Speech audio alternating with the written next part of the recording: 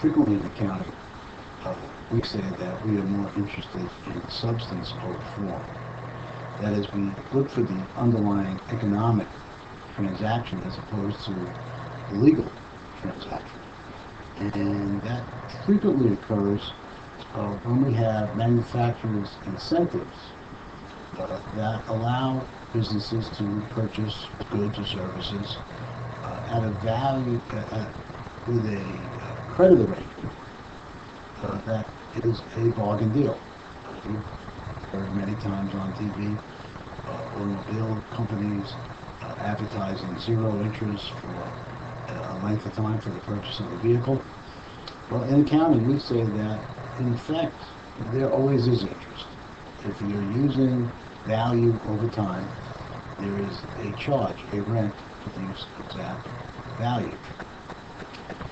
So in the FASB codification, in topic area 825, we talk about interest rates. And in 2525, we talk about what happens when we have an arrangement that uses either non-interest bearing notes or a note with an unrealistically low interest rate.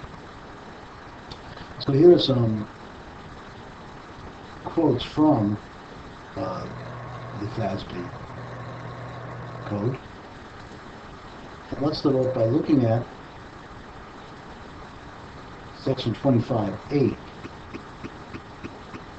This tells us that when we exchange a note for property, we're going to record the note and the property at the present value of the consideration exchanged.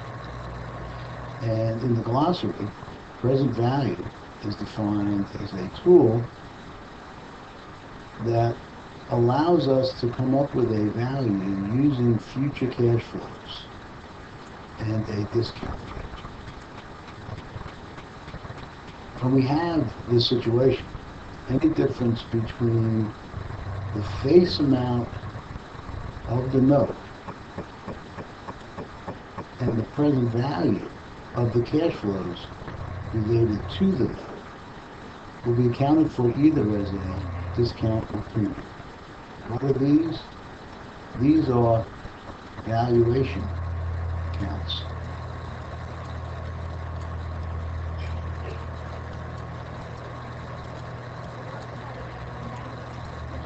Also called contra accounts.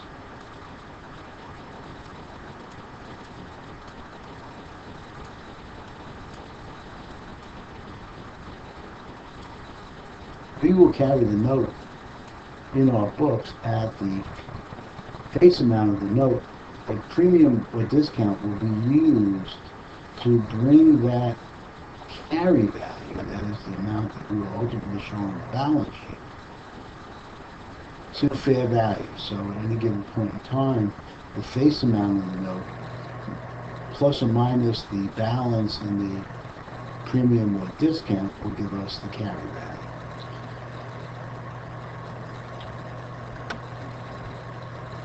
When we have notes with unrealistic interest, we're going to use an interest rate that will allow us to estimate the current value of the note in a way that is similar to the cash price that we would pay if we had paid cash instead of the note. The code tells us that the amount that we're going to carry the equipment at may or may not be the same amount as the note. And any difference, again, is going to be accounted for either as a discount or a premium.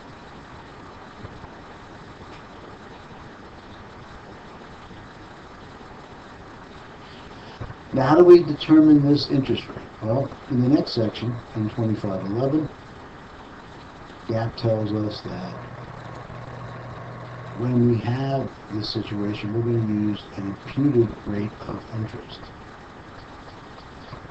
And The imputed rate of interest is an approximation of what we believe would be a fair or realistic rate that we would pay if we were going to go out and secure this note, say through bank financing, as opposed to a special rate that was given to us by the manufacturer.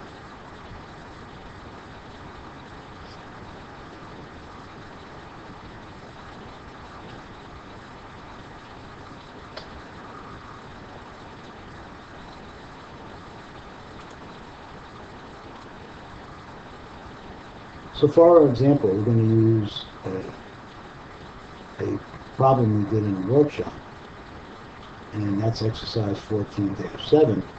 And we have a company that has purchased a custom-made piece of equipment from the manufacturer. Instead of paying cash, the manufacturer offered us a very sweet deal where we would sign a note for $600,000 that is going to be for 3 years with a very low interest rate of 4%. And we're going to pay interest only once a year at the last day of the year. We cannot determine the cash price of the lathe.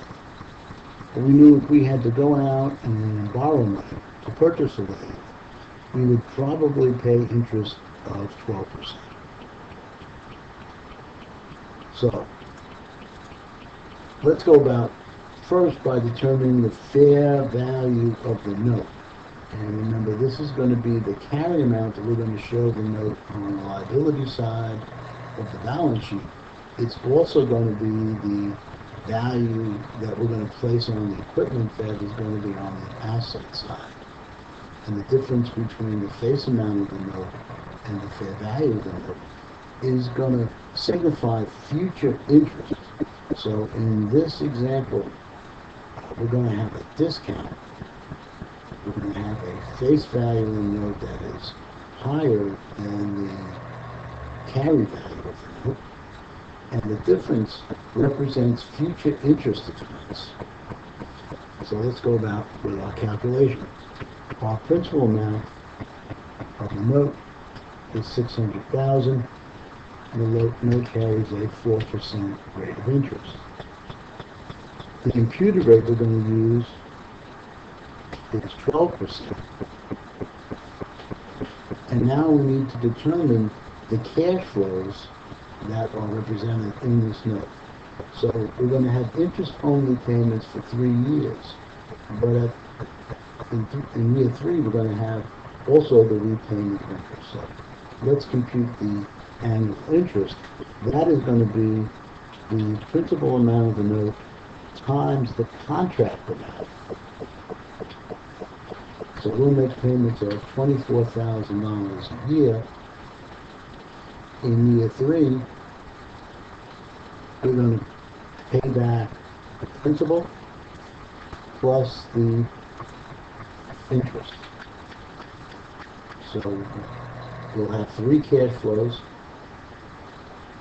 To determine the present value, we can use the Excel formula for net present value. And that will be found under the financial formulas. And we're looking for NPV. And net present value gives us the present values of these future cash flows at a given rate of interest. And remember, in our example, we're going to use the imputed rate of interest, which is 12%. And we can enter the individual values here, or we can simply highlight the cells that represent our cash flow, click OK, and Excel is going to return us the present value of the note, and that is $484,712. Now that becomes the value of the equipment that we are purchasing. So we will debit the equipment for the fair value. The note will be carried on the books at the face amount. The difference between the fair value of the equipment, and the face of the note will be, in this case, a discount. The discount will have a debit balance because it is contra to the notes payable.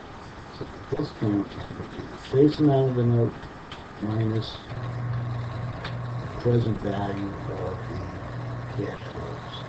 And that gives us our discount. Next, we're going to look at the amortization of this discount. And since this is not an installment, we'll be looking at the interest-only payments. And remember, our interest payments are $24,000 per year. We ignore the principal repayment in year 3. The interest will be based for the payment on the contract amount. However, for our accounting records, the interest expense, so what we're dealing here is with interest expense as opposed to cash interest payment.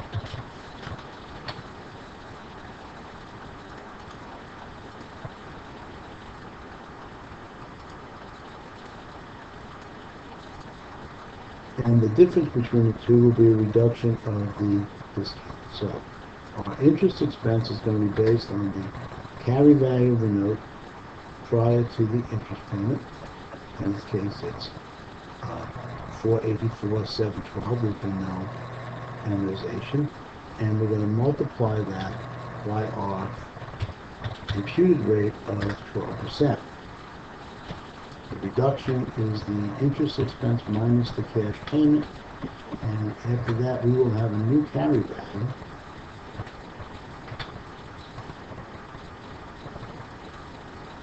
which will be the old interest plus the reduction in the discount. As we make a payment, the carry value of the note will move to ultimately the face amount. So the discount is added to the prior balance. At this point we can copy and paste our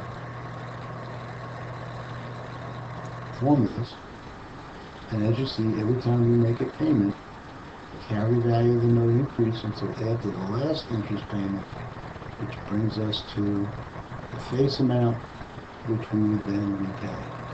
So over the course of the note, we'll have cash payments of $72,000, but we'll recognize interest expense of $187,288. So we'll have more interest shown on the income statement than will be shown as cash payment. Now, ultimately, all of the cost of acquiring this equipment will show up on the income statement, because remember, we're using a lower value for the equipment. That is going to be the basis for the depreciation. So the accounting here is not for a difference in the ultimate cost of the equipment, $600,000 versus $44,000.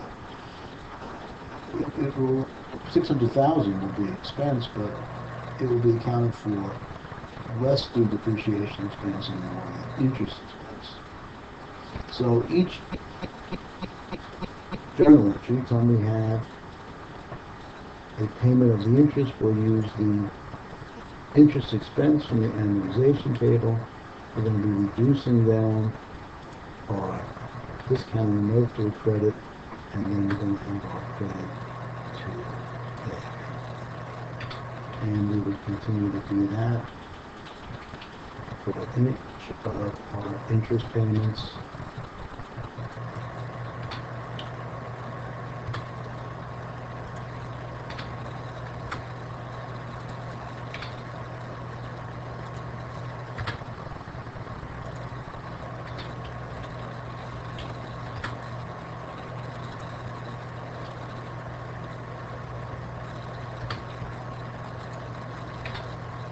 until we finally pay off our note.